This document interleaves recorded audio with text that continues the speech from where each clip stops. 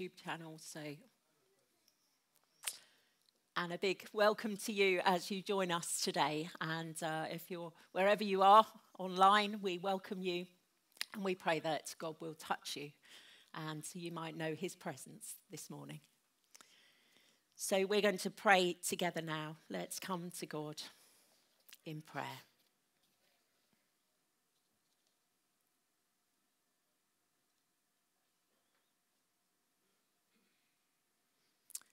Our Father God, in the stillness of this moment,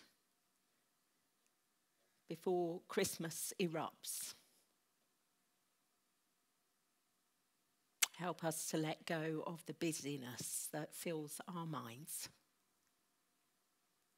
and refocus on what really matters in this season. Thank you for Jesus. Thank you that he came for each one of us. Thank you for his life and death, for a way out of our sin-streaked lives, for forgiveness and assurance of eternal life with you through him. Help us to grasp the enormity of these truths, which we so easily sing and speak about, but which cost Jesus so much. Give us revelation, Lord, and a deeper love and appreciation for you this year as we sing our carols and read familiar passages of Scripture. Holy Spirit, come. Do a new work in us, we pray. Remembering that Jesus was born an outcast and refugee in weakness and frailty, we pray for those who have little cause for celebration this Christmas. We pray for the hungry and the homeless, the poor and the unemployed, the oppressed and the exploited, the lonely and the downhearted. Thank you for the work of the food bank here in Godmanchester, for the generosity and kindness of local people, for Hammer, Cornerstone, and other agencies reaching out to those in need. And we praise you, Lord, for the spirit of goodwill that Christmas often brings. Thank you for all the food parcels that will be delivered to families this week. May they be a source of joy, comfort, and hope to those who receive them, and a reminder that someone cares. We ask especially that the Christmas books will be read and that people will be alert to you speaking through them. And we pray too for the work of Amen Ministries and ask that the shoeboxes and the aid that has gone to Romania and Ukraine will be a real source of joy and encouragement to those who receive them.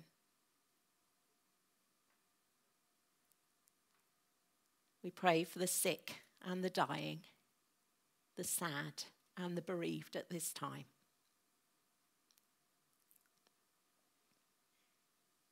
We remember too victims of war and violence and all those whose lives have been shattered by tragedy and disaster.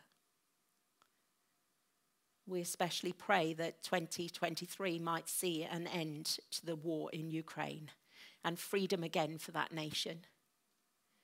We pray for protection, for fortitude and courage for those on the front line. We pray again, Lord, that you would change Putin or remove him from his position of power.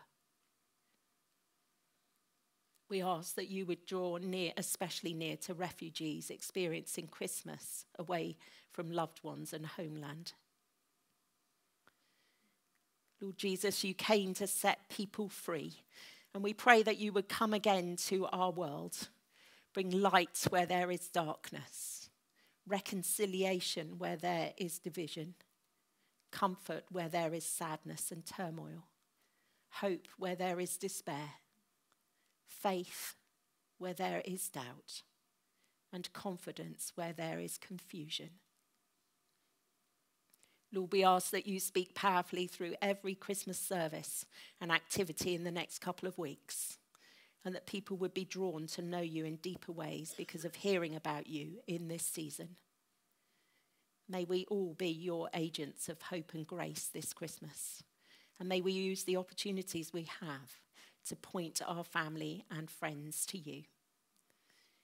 Like the shepherds, may we be quick to tell others what we have seen and heard. And we echo the words of Psalm 126, Lord. Thank you, for you have done great things for us. And praise you for all the joy you bring to our lives. We have so much to praise you for.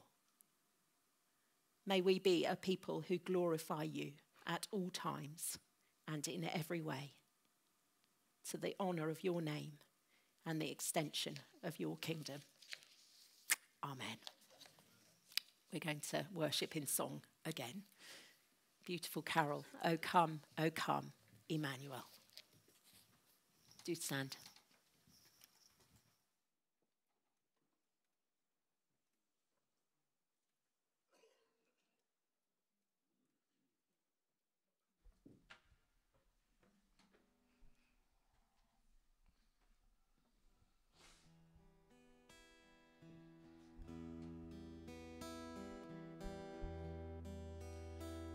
O come, Emmanuel,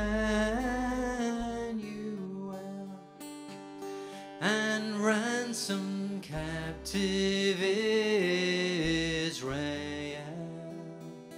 that mourns in lonely exile here, until the Son of God appear. Rejoice, rejoice, Emmanuel shall come to thee, O Israel. O come thou dayspring, come and cheer our spirits by thine advent here. Disperse the gloomy clouds of night, and death's dark shadow put to flight. Rejoice, rejoice, Emmanuel shall come to thee, O Israel. O come thou Key of David, come and open wide our heavenly home. Make safe the way that leads on high, and close the path to misery. Rejoice, rejoice, Emmanuel shall come to thee, O Israel.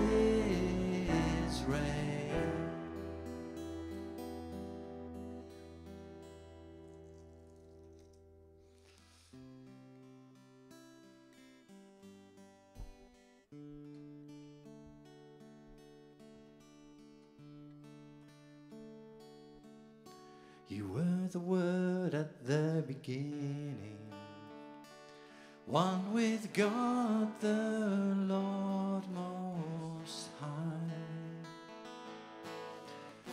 Your hidden glory in creation, now revealed in you, our Christ.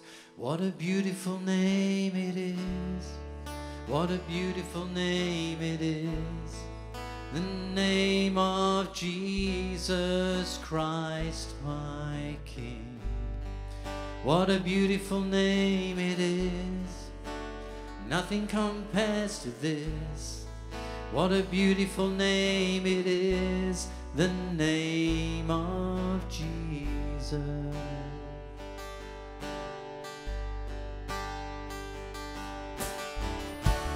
Didn't want heaven without us. So Jesus, you brought heaven down. My sin was great, your love was greater. What could separate us now? What a wonderful name it is. What a wonderful name it is. The name of Jesus Christ, my King. What a wonderful name it is. Nothing compares to this. What a wonderful name it is. The name of Jesus. What a wonderful name it is. The name of Jesus.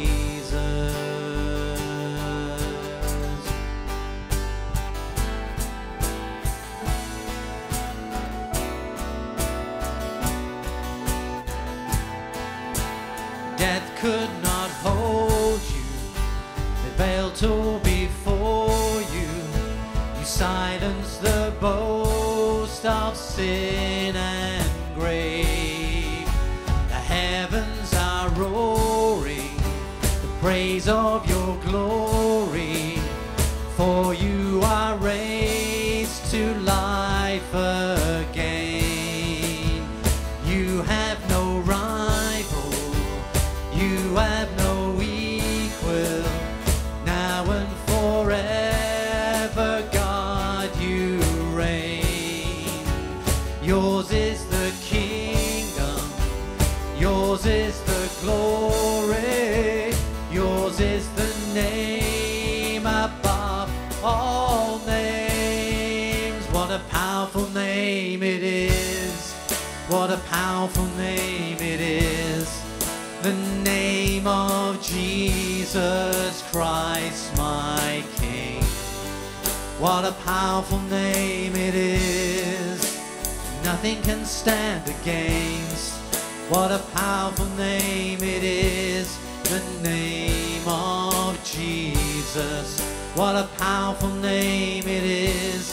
The name of Jesus. What a powerful name it is. The name of Jesus.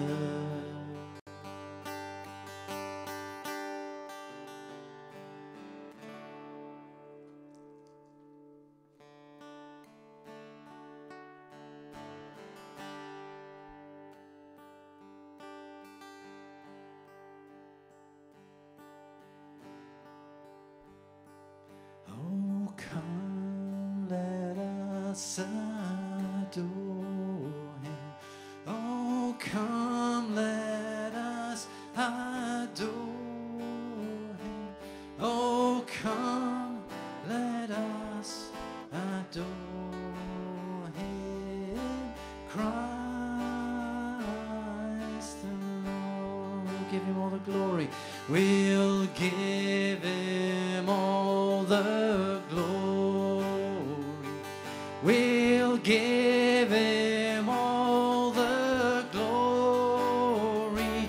We'll give him all the glory. Christ the Lord, oh, he alone, for he alone is worthy. For he alone is worthy. For he alone is worthy. Christ the Lord. Oh, come, all ye faithful, joyful and triumphant. Oh, come ye to Bethlehem.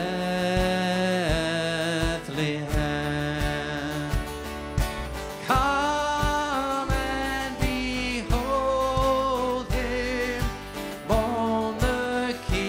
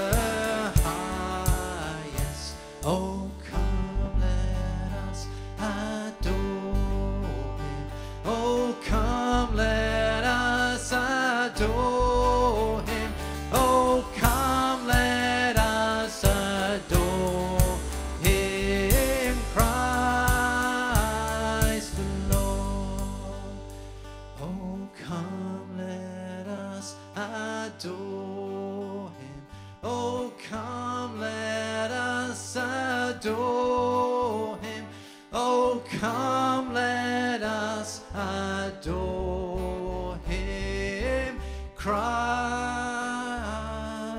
the Lord.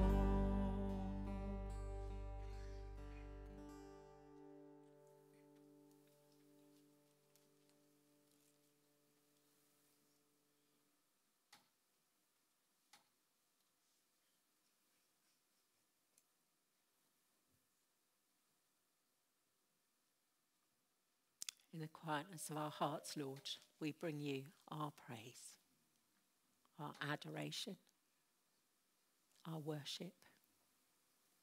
We adore you.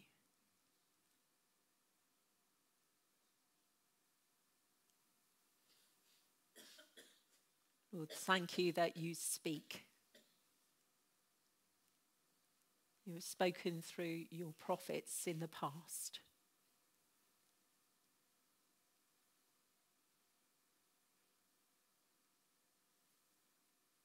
You have spoken through your Holy Spirit, through the ages.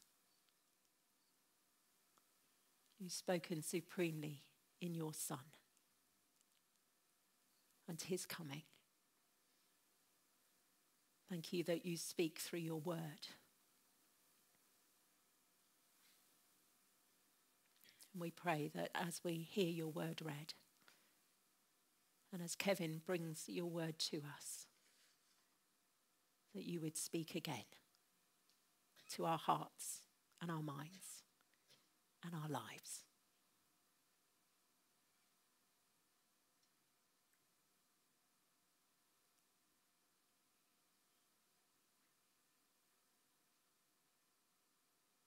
In Jesus' name, amen.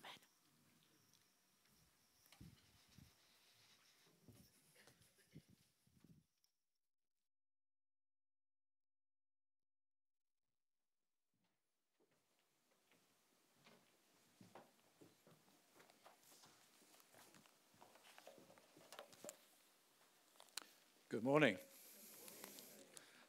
Lovely to see you all so far.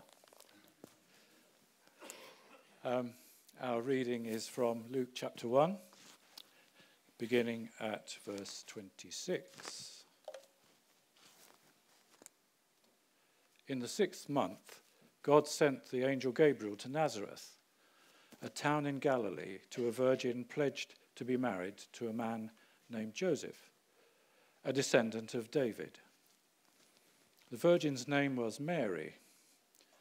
The angel went to her and said, "Greetings, you who are highly favored. The Lord is with you." Mary was greatly troubled at his words and wondered what kind of greeting this might be. But the angel said to her, "Do not be afraid, Mary. You have found favor with God. You will be with child and give birth to a son, and you are to give him the name Jesus. He will be great and will be called the Son of the Most High. The Lord God will give him the throne of his father David, and he will reign over the house of Jacob forever. His kingdom will never end." "How will this be?" Mary asked the angel, "since I'm a virgin?" The angel answered, "The Holy Spirit will come upon you, and the power of the Most High will overshadow you. So the Holy One to be born will be called the Son of God. Even Elizabeth, your relative, is going to have a child in her old age, and she who was said to be barren is in her 6th month. For nothing is impossible with God." "I am the Lord's servant," Mary answered. "May it be to me as you have said." Then the angel left her.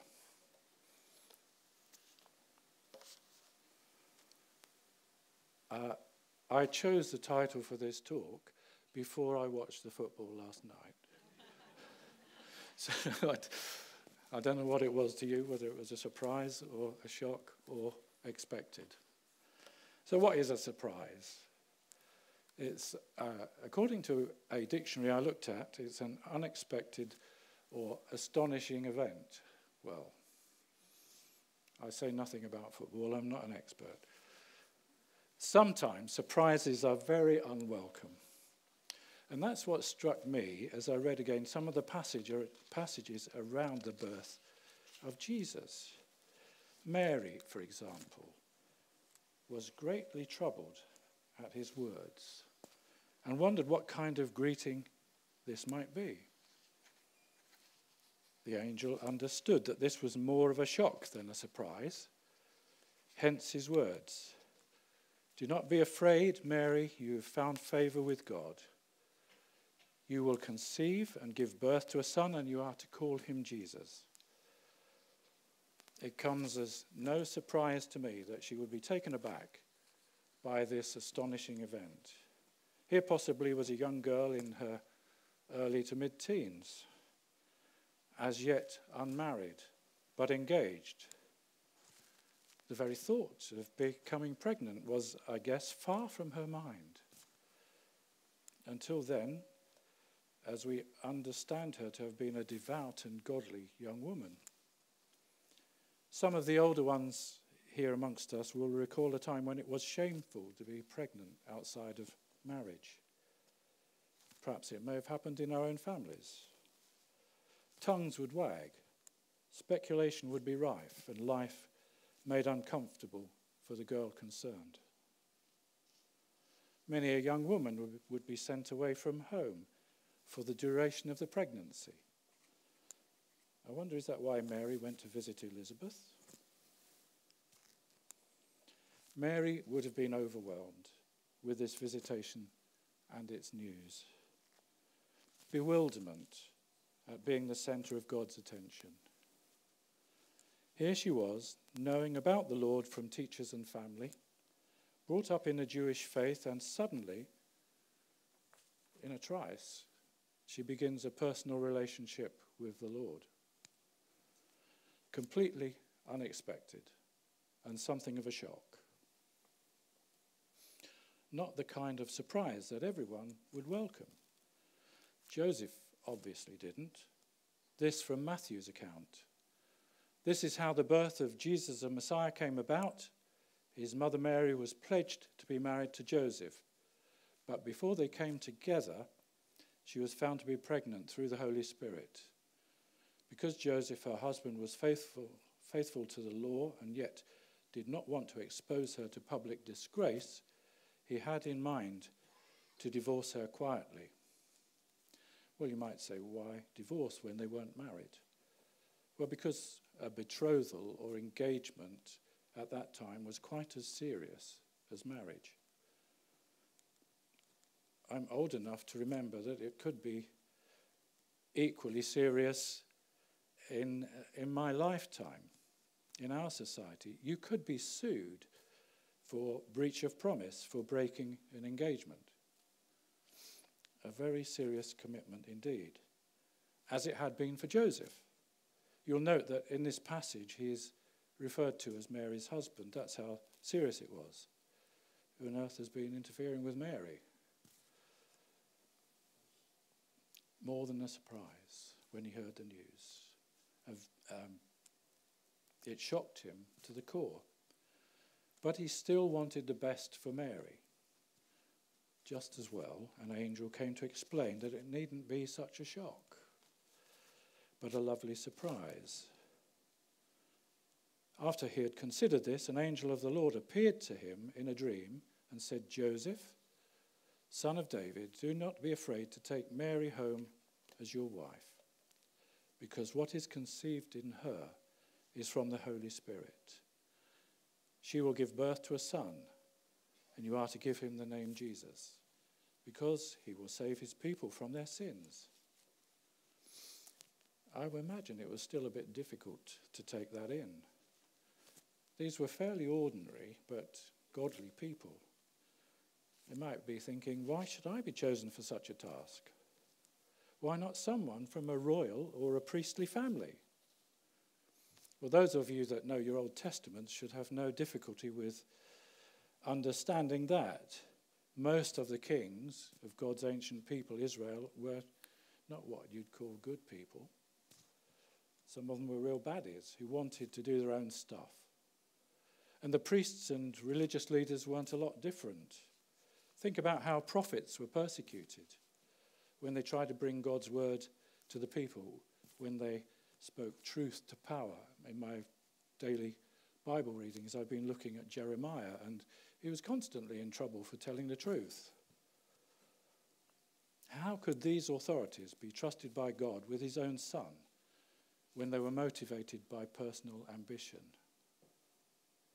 As I think of Joseph, I think that on hearing that Mary was pregnant, he may well have regretted at first his decision to take her as his wife.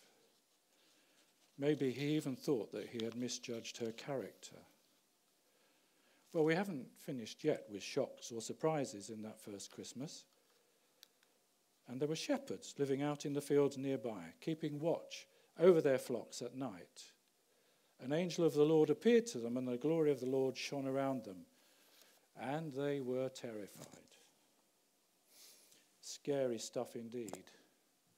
Well, some of you will know that I was once in farming, and I've been in fields at night many times to check on cows that were due to have a calf. You'd be trying to look for the cow with your torch, and suddenly there would be a pair of eyes staring at you, and it wasn't a cow. What on earth was it? Well, it was probably a fox, which was more disturbed about me than I was about it. But think about that.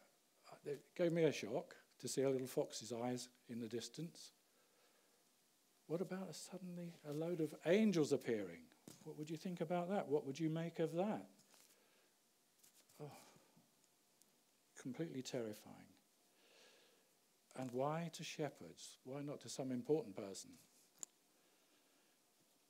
Perhaps because it was so completely unexpected that they should be amongst the first to hear this astonishing news.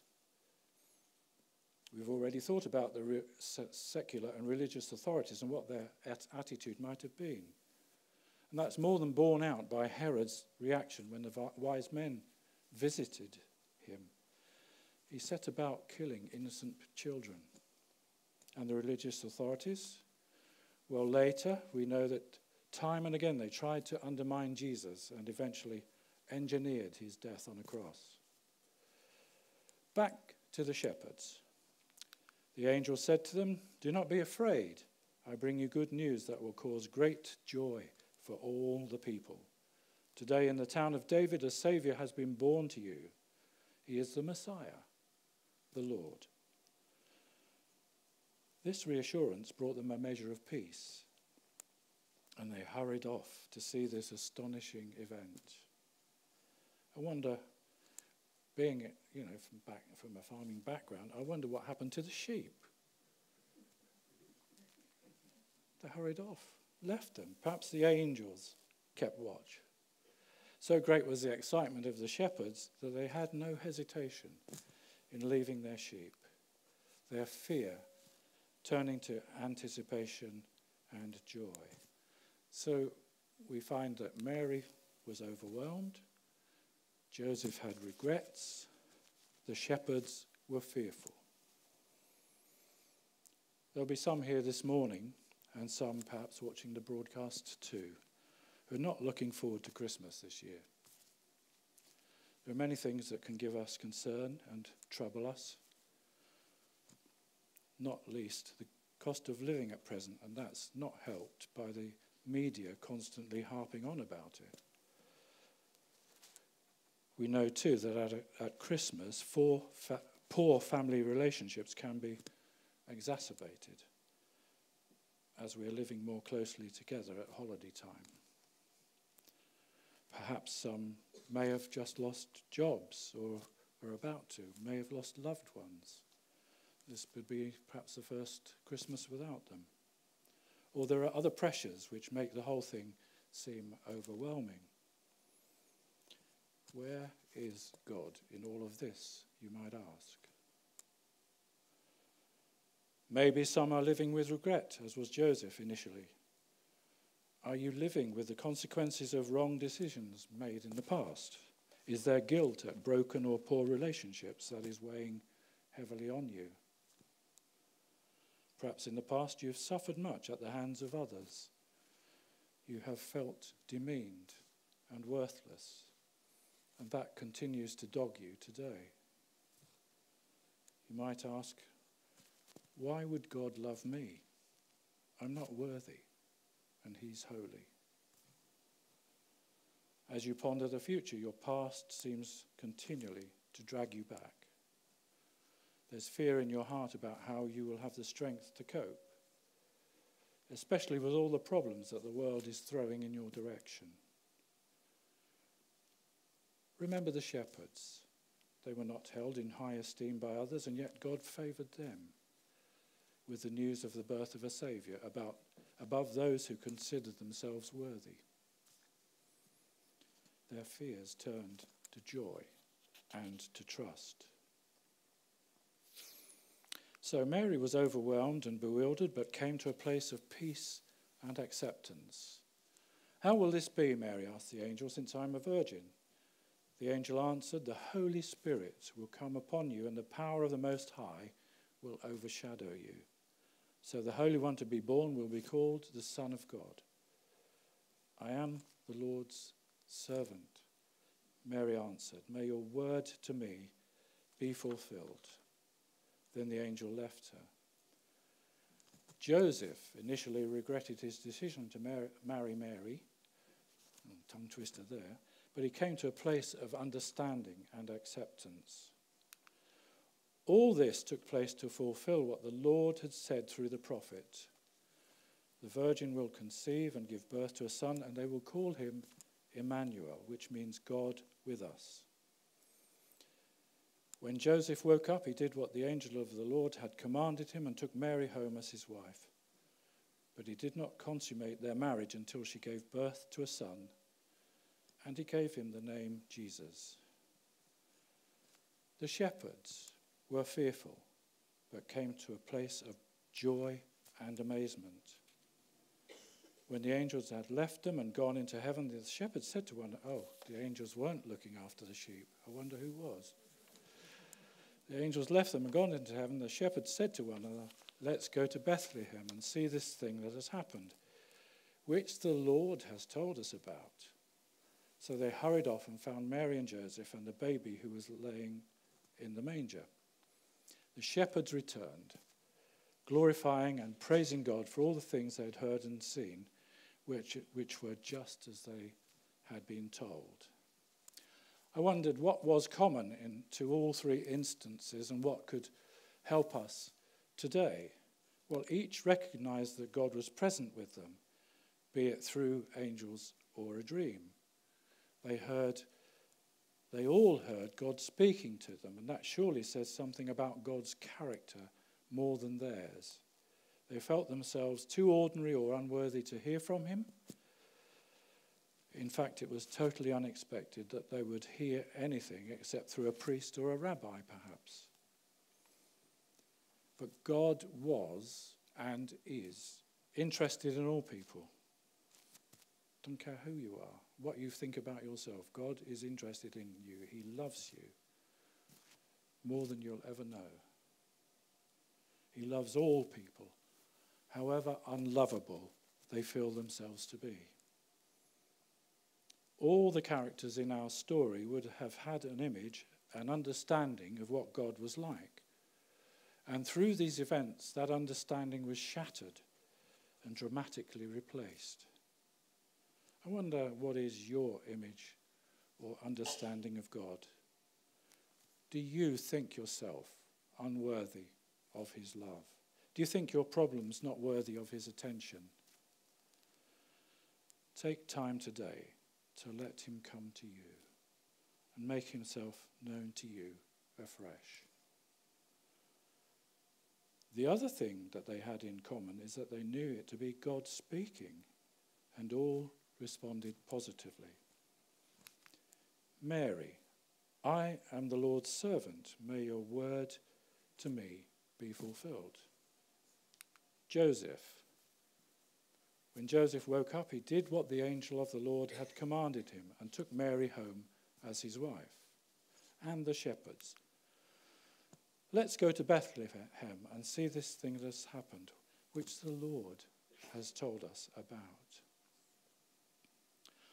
What will be your response to God speaking to you today? You might not have heard his voice quite so dramatically as in the events that we've thought about this morning, but he will have spoken. He will have spoken to you. I think of my own usual attitude to Christmas, and as an example, despite the love and care of my children and their families, I often found it to be a lonely and sad time and didn't look forward to it at all. This year is completely different. What are you laughing at? In that at the beginning of the year, I was surprised, close your ears, Dawn, I was surprised to feel a real nudge from God to take a particular course of action. Walking round to Dawn's for an evening together, I suddenly knew that I had to say something important to her.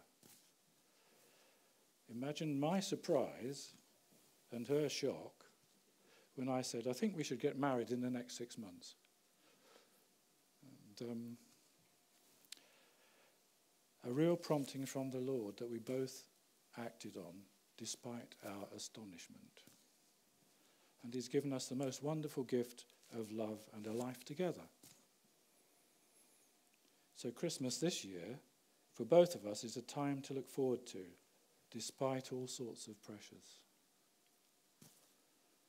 If I hadn't responded to that nudge, I'd still be lonely and sad. Really sad old chap. You don't want to be a sad old chap. Listen to God.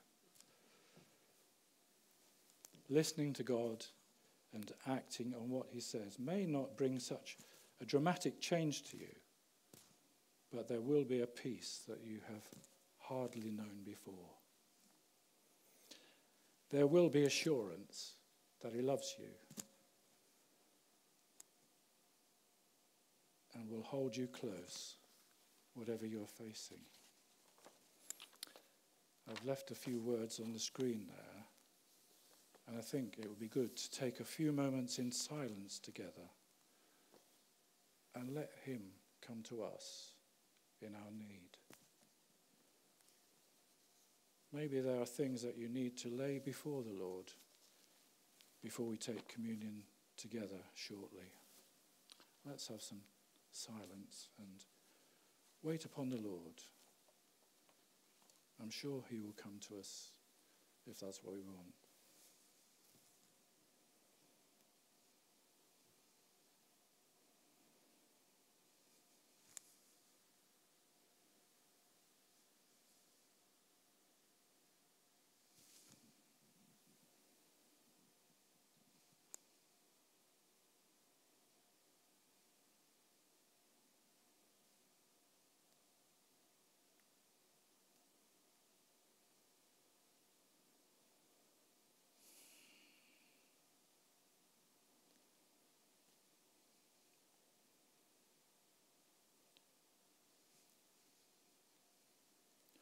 Heavenly Father, thank you for the still amazing story that we've just heard about again.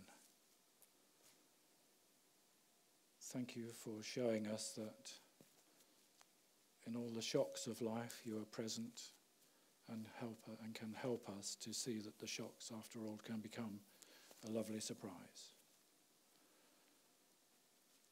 Where we have bewilderment or regrets or are fearful, Lord, we look to you to come to us, to bring us that peace that we need, that faith in our bewilderment, and to deal with the sin of past mistakes. Father, help us to receive your love and your grace at this time. In Jesus' name, amen.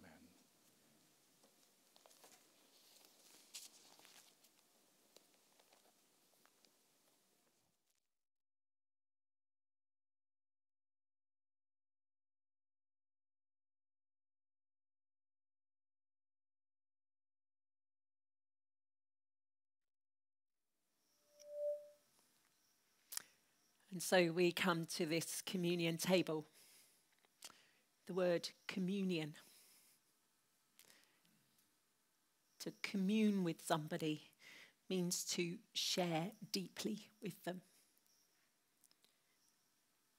And this table represents the deepest love and sacrifice that God could ever show us.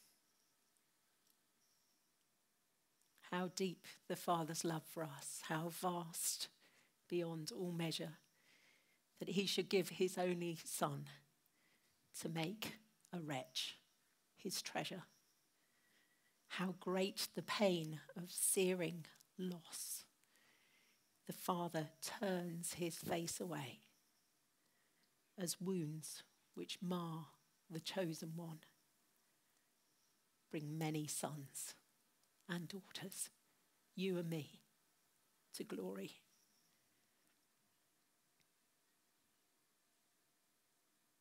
And the invitation is for those who know and love Jesus to come, to eat, to share, to remember, to commune with him at this table. The heart of the Christmas message is Emmanuel, God with us. And in this sacrament, we remember and thank God that he has come to be with us in the person of his Son, Jesus. And we remember all that Jesus sacrificed in dying for us. But we rejoice too that he's risen from the dead. He is still with us by his Spirit. He still speaks. And one day he will come again. Father, thank you. Thank you that you've done for us what we could never do for ourselves. Thank you for all that Jesus sacrificed so that we might have life with you forever. Thank you for loving us that much. We bring you our worship and we offer you our lives again today. Amen.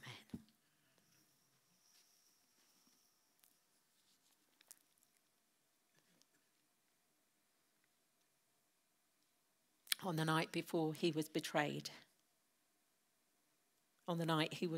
he took bread, and when he had given thanks, he broke it and said, "This is my body, broken for you. Do this in remembrance of me." And in the same way, after supper, he took the cup, saying, "This cup is the new covenant, a new agreement, a covenant in my blood. Do this whenever you drink it in remembrance of me." If you know and love the Lord Jesus, take this bread this morning, remembering that Jesus' body was broken for you. I invite these servers to come forward.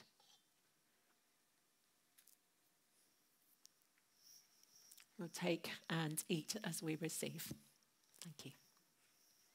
Our musicians are going to play as well. Thank you.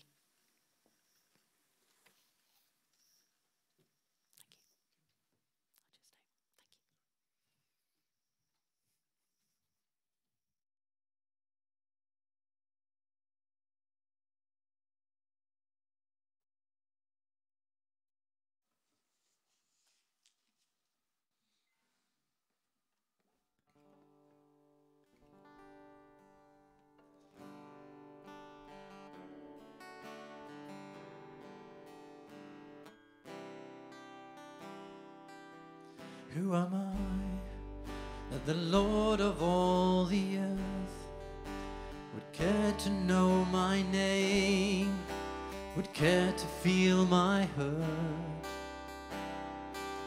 Who am I that the bright and morning star would choose to light the way for my ever wandering heart. Not because of who I am, but because of what you've done. Not because of what I've done, but because of who you are. I am a flower quickly fading, here today and gone tomorrow. A wave tossed in the ocean, a vapor in the wind. Still you hear me when I'm calling. Lord, you catch me when I'm falling, and you've told me who I am. I am yours.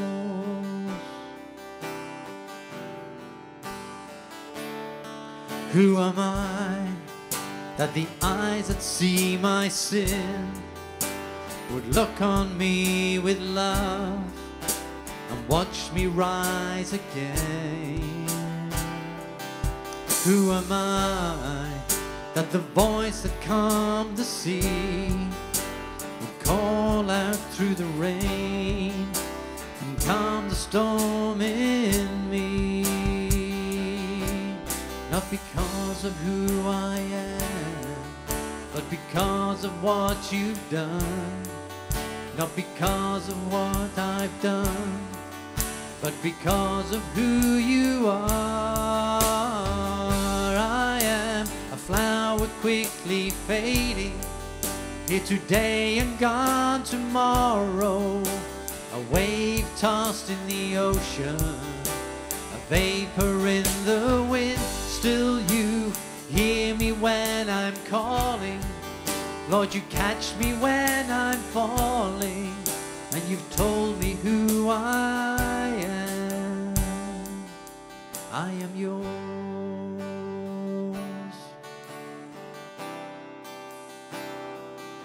I am yours.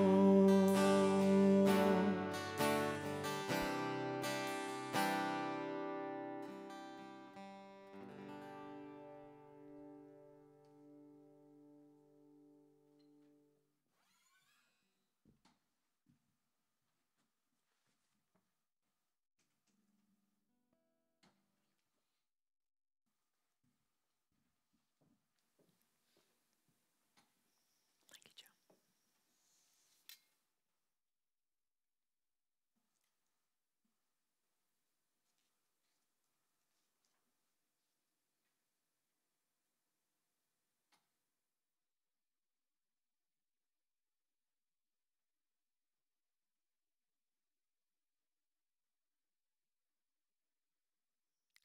In Hebrews 9, it tells us that without the shedding of blood, there is no forgiveness. We remember as we drink this wine that Jesus' blood was shed so that we, you and I, might be forgiven. That we might be forgiven, that we can have a new start with the past put behind us. And each day we can walk on in that forgiveness. That's something to celebrate this morning. And because of this shedding of blood, we can know that we are his. Praise God. So we're going to take the glasses and we'll drink together at the end. Thank you.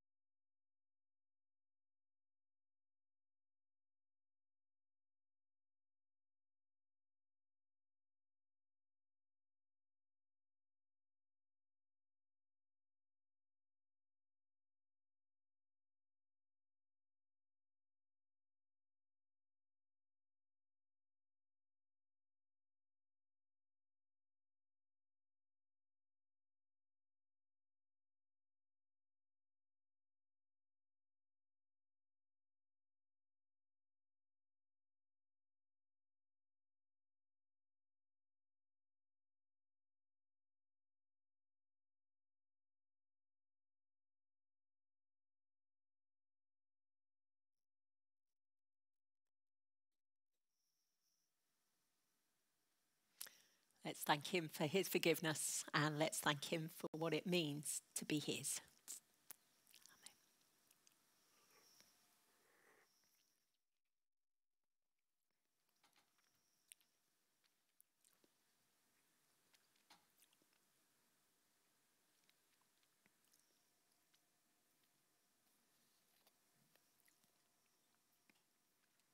We praise you, heaven-born Prince of Peace, and we hail you, Son of Righteousness.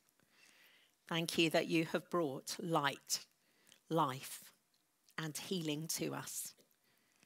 And may we walk in the light of that newness of life. May we keep our eyes heavenwards as we wait for your coming again. Amen. We're going to end our service with a fantastic hymn. Joyful, joyful, we adore thee, God of glory, Lord of love. Hearts unfold like flowers before thee, opening to the sun above. Melt the clouds of sin and darkness, drive the dark of doubt away. Giver of immortal gladness, fill us with the light of day. Rejoice, rejoice, Emmanuel, your love has come here to dwell. Let's stand, let's be joyful in him.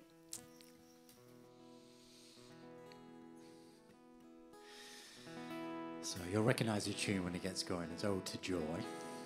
There's a little refrain in the centre though, so we'll see how we go with that.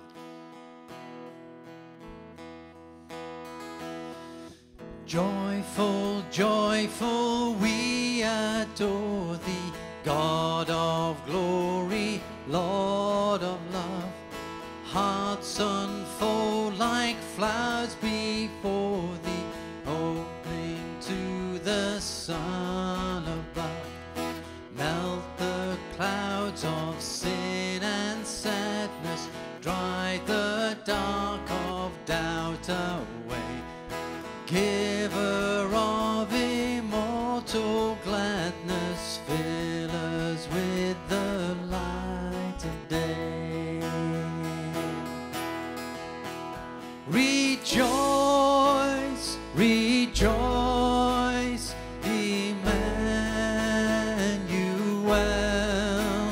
your love has come here to dwell.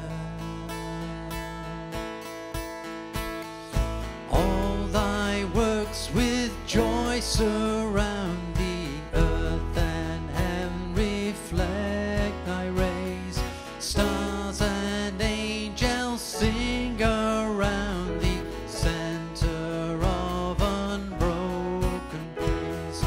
Field and forest, vale and mountain,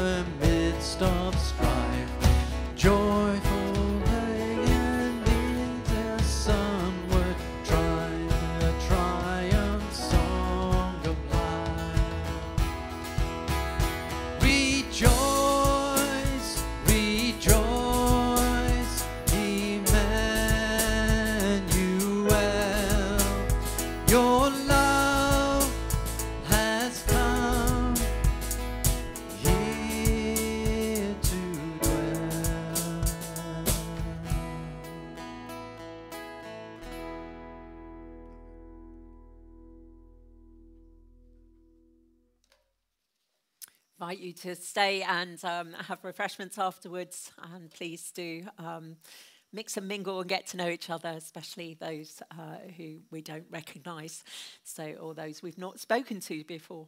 So if you'd like to have prayer, then come to the front row and somebody will come and pray with you. We'd be delighted. Do take these invitations, put them through doors in your neighbourhood. We've got plenty. Invite people, prayerfully think about who you might approach and bring along.